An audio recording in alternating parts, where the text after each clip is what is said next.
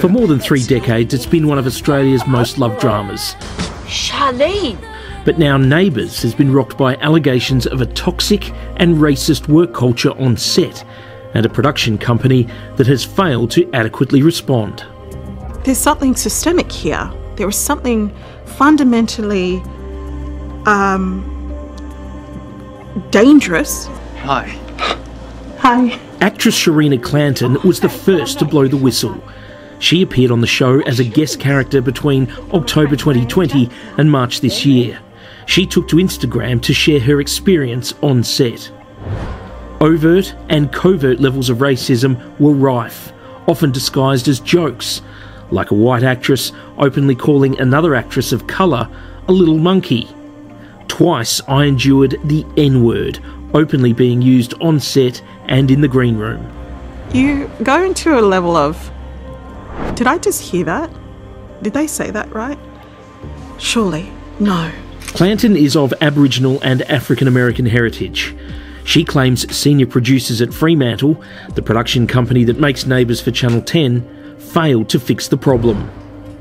I was even told to go somewhere else by staff when confronting the actor directly because I was making others uncomfortable.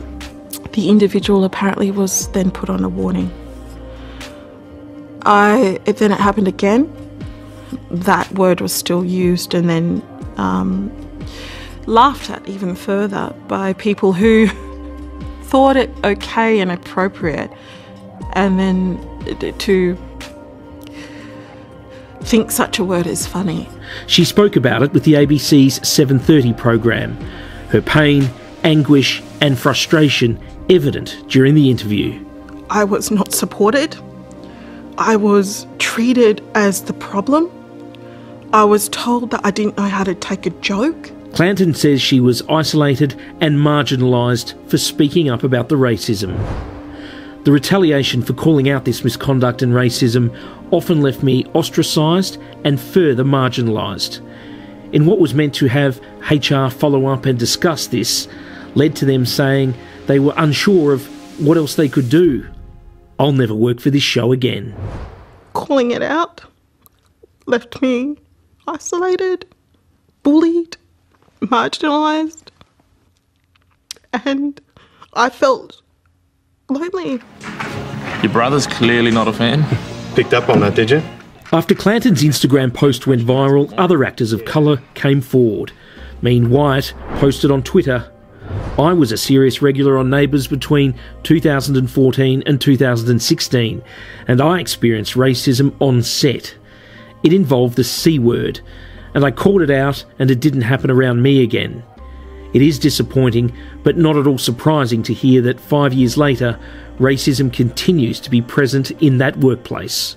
Good morning. A nice early start. We're doing a scene on location. Welcome to backstage. Regular cast member Sharon Johal said on Instagram that a cast member referred to her as the black one and or Blackie, and that other cast members repeatedly mimicked the Indian character Apu from The Simpsons, with accompanying Indian accent and movement of head in my presence.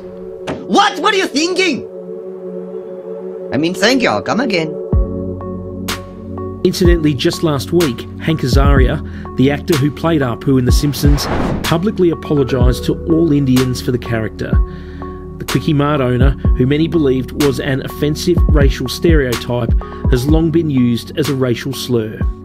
You know, the idea that anybody was young or old, past or present, was bullied or teased based on the character of Apu, it just really makes me sad. It was certainly not my intention. I wanted to spread laughter and joy with this character, and the idea that it's, brought pain and suffering in any way, that it was used to marginalize people, it's upsetting, genuinely. Neighbours, everybody needs good neighbours. Back to Ramsay Street, and a look through the Neighbours cast of characters over the past 36 years, and there's not a lot of colour to see. In response to questions from the ABC, Fremantle Media said in a statement, "We remain committed to ensuring a respectful and inclusive workplace for all employees on the set of Neighbours, and take very seriously any questions about racism or any other form of discrimination. And yet here you are all gossiping about me, deciding the content of my character without asking me first. The company says it's now engaged an independent legal investigation and has promised to take whatever steps are appropriate as a result. Shareena Clanton says she wants to see real change. I want to see action plan. I want to see strategies. I want to see policies.